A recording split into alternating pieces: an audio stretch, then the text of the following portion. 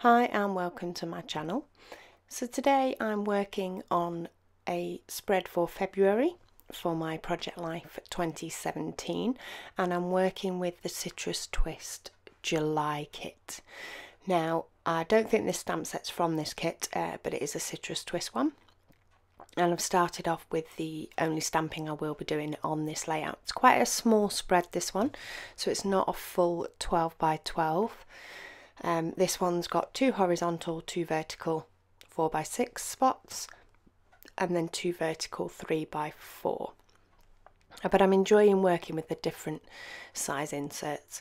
So first off, I've just stamped at the top a little picture this with a little Instagram style camera, and it's quite photo heavy, this one, and also the card that I've chosen, the 3 by 4 card I've chosen for the blank spot, is also quite well, it stands up on its own. I didn't actually do any embellishing to that card. I did try a few different things, but they didn't quite work. So it takes me a while, even though it's a small spread.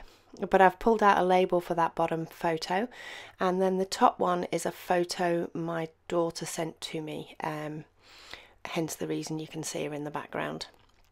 But while working on that, I did decide I wanted another pink circle because I have a new pink circle punch, and that's from Stampin' Up. So I chopped that out from behind that Felicity Jane kit photo, and you know, just because I could, and it got a lot of use out of that paper. So yeah, going back up to the card on the top right hand side, so that is a picture of a letter my daughter sent to me when she got confirmation of an unconditional offer for uni, so she was quite impressed with that, so that had to be included. And then I've got a picture of my other daughter at uni doing painting again. She is training to be a primary school teacher, so they do a lot of fun stuff, as they call it, and their science lessons and art lessons are always very entertaining.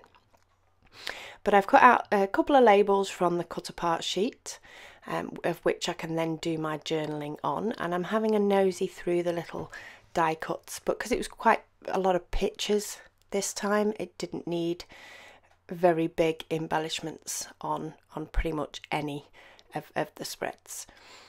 So I've got my little cluster going up in the top right. I've also got a little cluster in the bottom, which I'm just going to layer one of those little tags, and that says life lessons or uni lessons, as this case may be.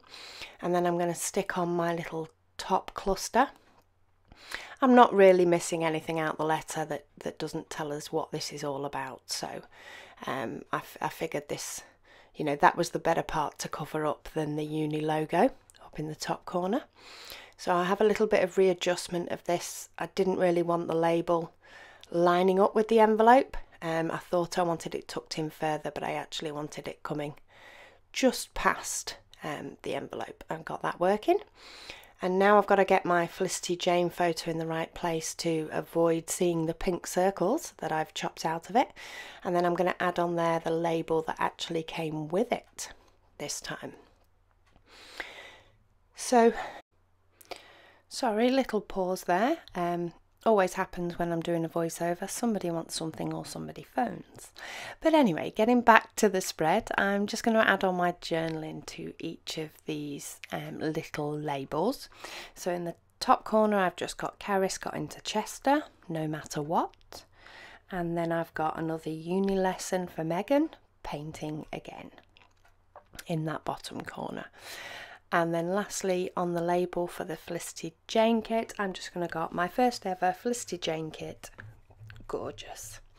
So, you know, no budding writer here, journaling wise, but it just explains what's going on in some of those photos, just in case in a few years I can't work out whose hand that is, or who the kit club is that I got in maybe 20 years time. And then I'm having a look at some extra little bits. I was trying to find something for this top card and trying to use some of those diamonds, which I think are gorgeous. I just could not get them to work. So what I do is I pull out the puffy stickers, which I think were from last month's kit, so they were from June's kit, and I've popped a couple of little stars on the ones relating to uni, and then a couple of little hearts, one on the picture of the Instax camera that my daughter got, and also on the Felicity Jane kit.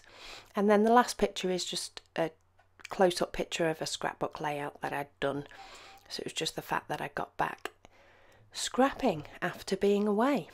So I'm going to go round my card.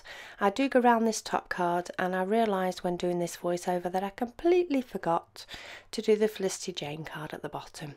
So you can rest assured that I have now done that so that it does match up all the album. And lastly, just to add the stitching, I've just added that also in only one place this week's spread, day's spread, part of February spread. I've just added that at the bottom to tie the label and the little tag together, and that's this spread done. So thank you so much for joining me.